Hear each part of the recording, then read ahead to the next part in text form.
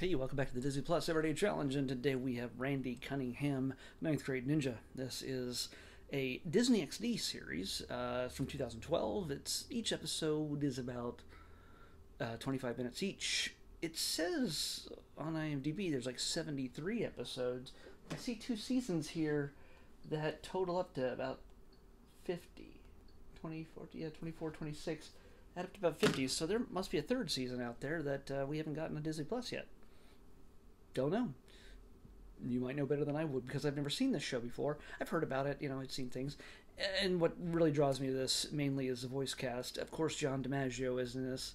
I can't remember his name of his character. What is it? Hannibal McFist. Yeah, that's it. Yeah, Hannibal. He's like got a translucent arm with like a robotic arm. By the way, he's Bender on Futurama with green goo in it and a brain with an eye on it. It's whatever.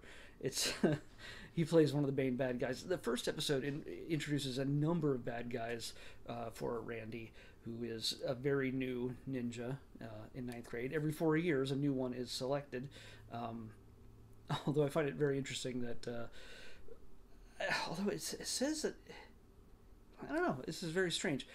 The guy who does the voice is Ben Schwartz, and you know who Ben Schwartz is. He's you probably know him maybe from Space Force, from Parks and Recreation, of course, by John Ralphio, and right now he's the voice of Sonic the Hedgehog. So yeah, in two of those those movies that came out in it seems like the last 2 years, but yeah, he's the voice of Sonic. So yeah, he's done a lot of voice work. He was also partially the voice of BB-8. Like him and another guy together contributed to create the voice of BB-8 for the Star Wars sequels. So yeah, it's there's a lot of voices in this. Tim Curry even shows up as the sorcerer. The reason why I was kind of hesitating for a moment there is that somebody else is also listed as the voice of Randy for the same amount of episodes. So I don't know. It's really hard to tell. I don't know what other person would be, why there'd be two actors doing the same voice. I don't know. Anyway, this is fun. It's very energetic. It's got that level of weird, that just abstract weirdness that just goes with exaggerating everything you would experience in in ninth grade. He's dealing with monsters that are the Krakenstein, as half Kraken, half Frankenstein, with 6 arms of all different types.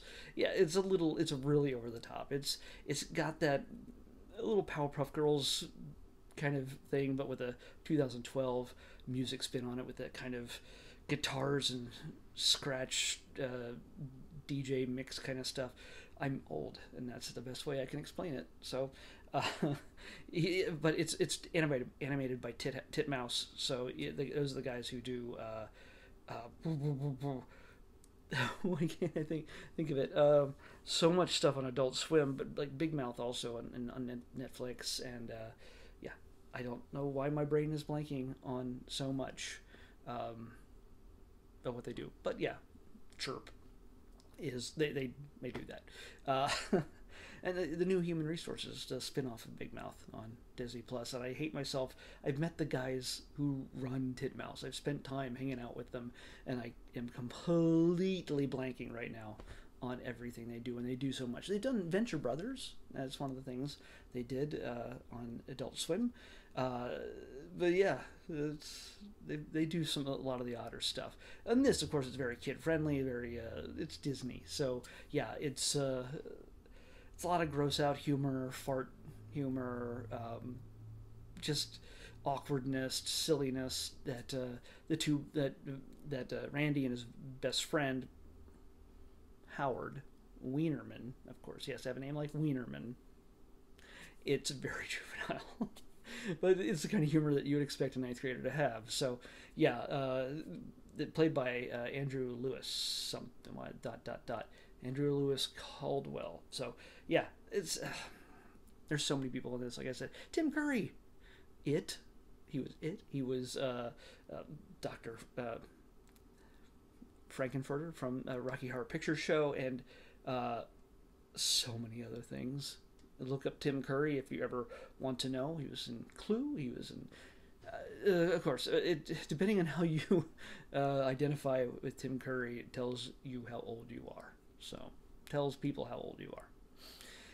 Anyway, yeah, lots of great voice casts. I only watched one episode, but the thing is, each of these 25-minute episodes are split into two stories, two separate things.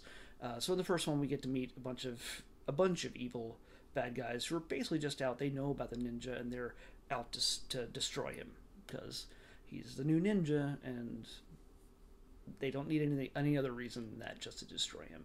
And the second story deals with a kid who is infected by the sorcerer, played by Tim Curry, who then transforms him into a beast because he wasn't allowed to play the triangle in the band. There was no triangle solos in the marching band, but he doesn't understand that. It doesn't necessarily end with a lesson learned or anything else in any of these stories. Normally there's like, oh, I learned about friendship, oh, I learned about sharing, I learned about whatever kind of things.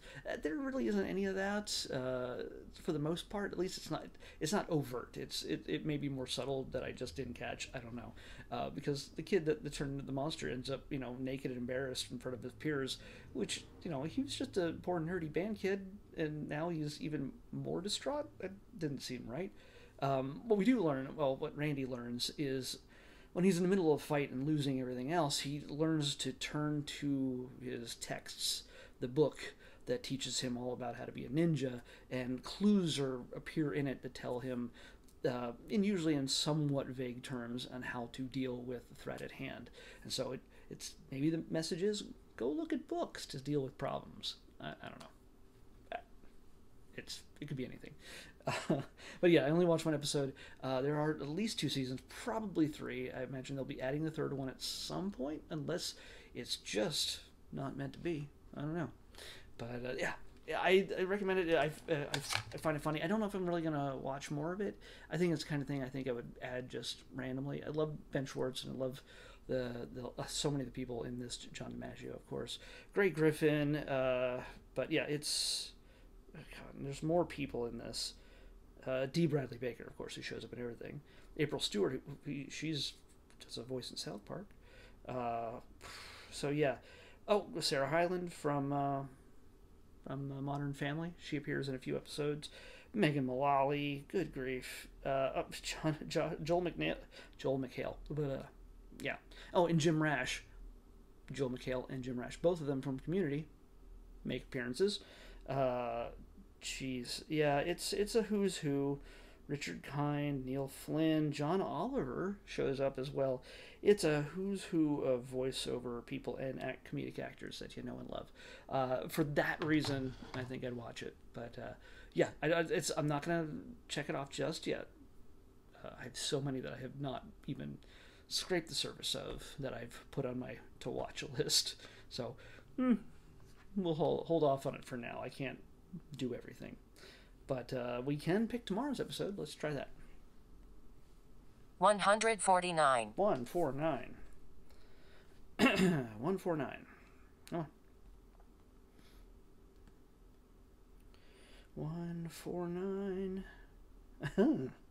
This won't be controversial at all.